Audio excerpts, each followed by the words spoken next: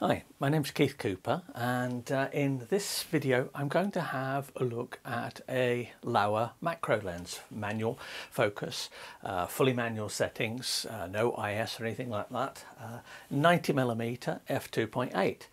You think, hang on, didn't I see Keith do a video about this lens the other day? No, the lens I did the other day was the Laowa 58mm, which is the brand new one. This one's been around for a little bit longer. Superficially, they're very similar to the extent that I'd say that the biggest difference between them, apart from fraction of in length or something like that, the biggest difference between them is that this one's 90mm focal length and the other one is 58mm. Now, I addressed what the differences are a little bit in the other video, but and I'll come back to this one at some point and actually look at what focal length differences make in macro photography. They do make differences, but not in the way that many people often think. It's about the scale of the background as much as anything. So it depends very much on what you're actually photographing as to whether it's noticeable. So here we go. It is a very solidly built, it's a metal lens. Now it gives a feel of solidity to it. Some might think, well, it's a little bit too heavy. I don't. I like it. It gives a feel. It's smooth. The focus ring, about a 210-degree swing on that rotation. It's very smooth. There's a aperture from 2.8 to f22. You have to set that manually, and there is no information fed back to the camera. There are no electronics on this lens, so from the camera's point of view, there is no lens there. So it works great on mirrorless cameras. This particular photo here, it's a point contact diode, wire photo of a point contact diode rather than the usual insect or bit of plant. I'm an industrial macro photographer. I actually do this as part of our professional work. I photograph electronic components for companies and things, produce pictures for trade shows, adverts and things. Ones like the little credit card and chip there, but this one here, this was taken with this lens, so it's point contact diode. It's all about perhaps 6-7mm long. I've done that. Come out very nice. If I'm using it on the EOS RP, which is what I've been testing it on, this is RF mount, available in other mounts as well. I have got a written article which has got more examples of the photos and things. There's a link to that in the video notes. But in general, it's a nice lens to use. I've used it fully manual. So I'm using the EOS RP is the one that I'm using for shooting this video. So hence why I'm not showing this attached to a camera. The aperture in it, it's a 13 blade aperture, rounded blades, so it's got a nice out of focus look. I'll show that, I've got some examples in a moment. It's internally focusing. Now there are various versions of what internally focusing actually means, but in this instance what we have is we have a lens at the front, and you can see the internal unit moves backwards and forwards as you change the focus setting. So that's fair enough. At the back here we also have, we can see movement as well. So it's not entirely sealed, but this does prevent dust getting in the front. Now I've seen designs before where the lens, the whole centre of the lens sort of drops inside. Looks a great place to collect dust if you're not careful. Now I tend to use lenses like this in the studio, so dust is not that much of a problem. If you're using it outside, you need to be a bit more careful with it. It takes standard 67mm filter, comes with a lens hood. This is useful if you're doing outside or you're using it as a normal lens, because remember, although this is a macro lens, it works fine as a normal 90mm lens if you wanted to use it for portrait use or something like that. Comes with this lens hood, quite a long lens hood, and it does work well outdoors because you do not want sunlight or bright light hitting the front element here, because it will reduce contrast and it will knock back image contrast. In terms of optical quality, I've only got the one lens to test here, so I don't ever really do sort of all the tests, photographs of brick walls and things like that. I've got better stuff to do because it doesn't tell you a great deal anyway. Suffice to say, there is virtually no chromatic aberration, lateral or longitudinal longitudinal. You can, if you look very, very carefully, you can just about detect it, but it's easily fixable in post-processing. The quality of the image from this is very nice. It's a bit of vignetting at, say, at wide open, which you'd expect off any lens. It drops at f4, 5.6 it's getting difficult to see. By f8, no real problem at all on the vignetting. Likewise, the centre is perhaps, centre sharpness is best, f4, f5.6, depends on the camera you're using to some extent. I would never worry too much about so-called diffraction problems. It's much overhyped. It's the sort of thing that's great for chatting about in forums for people who don't really actually take that many pictures.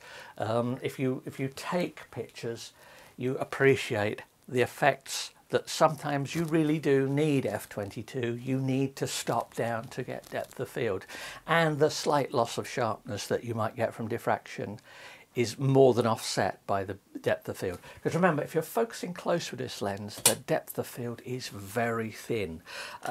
In terms of close focus, this does up to 2 times magnification, which is a bit better than many standard macros. Just go to 1 times magnification. At 2 times magnification, your subject's about this distance in front of the lens. That's okay, but it may produce a few lighting issues. If you drop down to 1 magnification, you're about that distance there in front of the lens, so you've got plenty of space. If you need working distance, you'll go for a longer focal length. That's one of the differences that you notice between it. The 58mm, for example, at 2 times magnification, you're much closer to the front element. There's a risk of touching the front element, obviously, but also it just makes lighting more inconvenient. Now, quite a few of the shots I used this contraption here, which is on top of my old 100D. This is Laowa KX800 twin macro flash with little softboxes fitted on it and things. I'll put a link to that in the notes as well. I reviewed that years ago. Had this for years. It's very useful. I use it in my industrial photography on site. It's great for getting into things, and it's, yeah, the 2 softboxes work very well. But as I say, I believe Laowa still make that one. I have not checked though, but I will put a link to my review for that. But let's have a look at some examples of the lens in use that may be helpful here. Now, I'm going to step through some examples. I'll inset these into the video so you can actually see it. And I'm going to step through the apertures from f2.8, 4, 5, 6, 8, 11, 16, 22. So those are the steps on this. They're fairly soft click stops, but they are click stops. For those of you worrying about that for video purposes. So there we go. I don't go through these at 2, 8, 4. If you look at the outer focus areas, you can see they're quite good. 5, 6, 8, 11. There's, yeah, the outer focus areas now a bit sharper. Some of the some of the reflections on it, but really not that much. That's quite a good lens. That's 16. And then we go right the way up to 22. Now you can see we've got quite a bit of depth of field. This is not at what this is probably at about 0.8 magnification or something like that. It's really just to show the outer focus effects there, which it does quite well for that. Now, what about focus breathing? Same scene as before. But all I'm going to do here is I'm going to move the focal point from this front car to the car at the back. Notice how the field of view expands slightly. You get that with almost any lens. Some lenses, particularly zoom, some of them are really bad for this, but this one's not bad.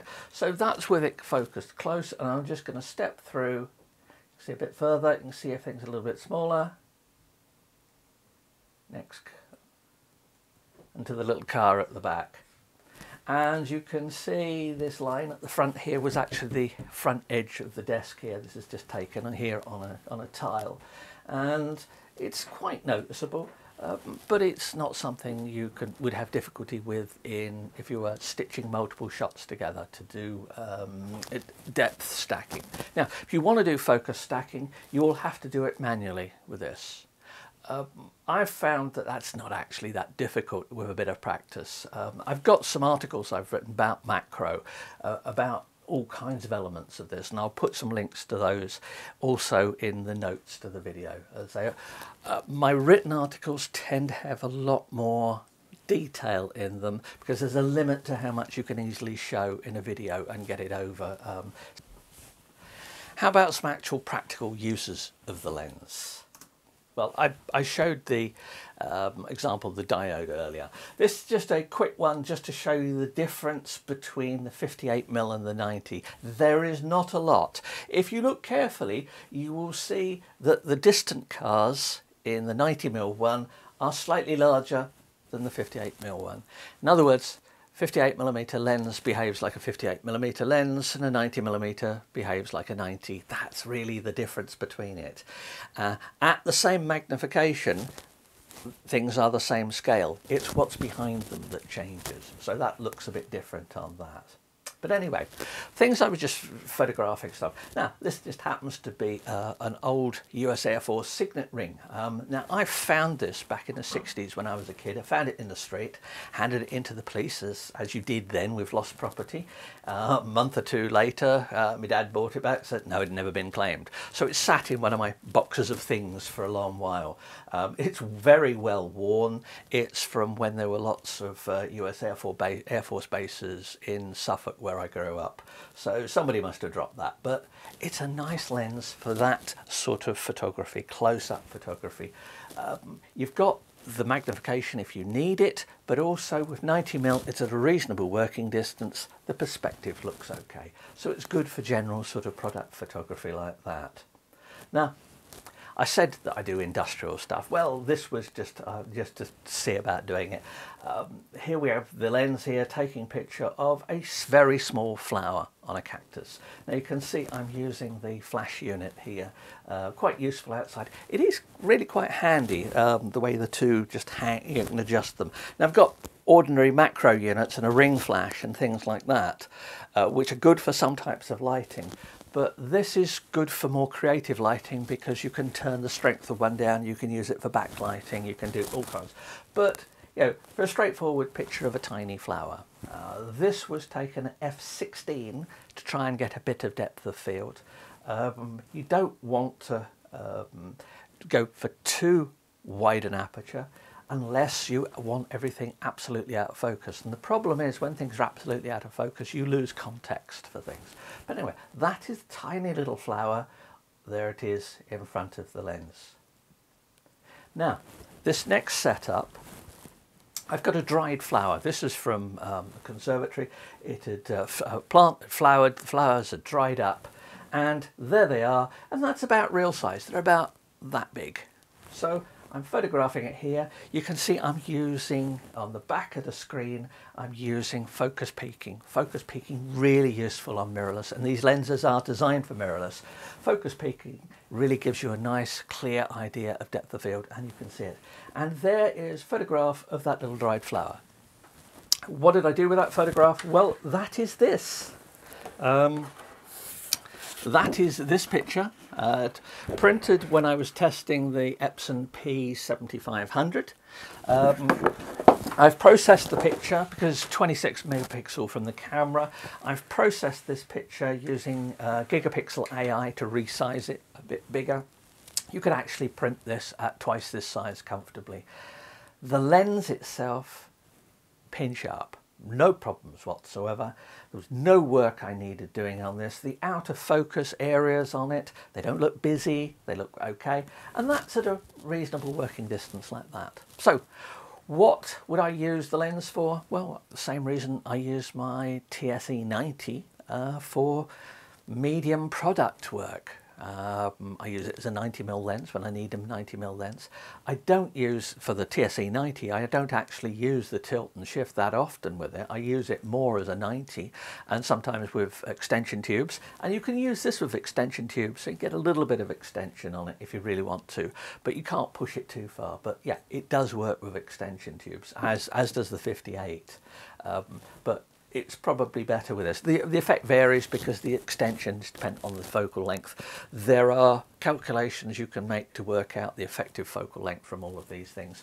But the advantage of mirrorless cameras is you just look on the back and you can actually see what's happening, even better than you can in the viewfinder. So that's that one there. I'll just end up on the actual picture itself. Well, what more to say? It's a basic, and it is basic, but solidly built, optically good, 90mm lens, f2.8, fully manual, and that's about it. It doesn't do anything fancy. It does what it does well. So, hopefully that's of some interest. Have a look at the notes on the Northlight site as well. I've got the same stuff there. So, and lots more example photos you can go through. And yeah, there you go, yet another macro lens, but subtly different. And in many ways, I'd say for my work, the 90 is perhaps more useful than the 58. Both very similar optically. It's what you're going to use it for.